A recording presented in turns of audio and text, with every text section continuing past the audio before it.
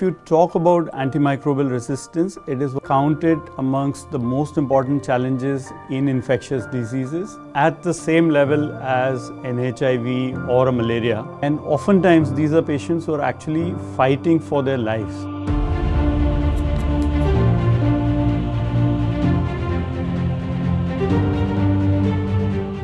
We were one of the leading players of repurposing medicines for the critically ill patients in the ICU setting. As one of the leading players in the fight against AMR, Cipla has immense knowledge in the area, immense scientific grounding. Hence, we were evaluating multiple pathways in the era of managing antimicrobial resistance.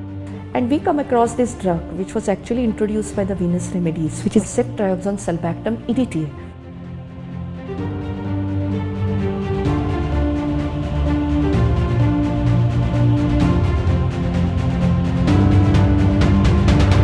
The challenge for Venus was to expand it to a larger number of patients, and that is when Cipla found that as a common purpose. What first Cipla brought to the table was the ability to reach out to more number of doctors. So we were able to partner with Venus to scale it up.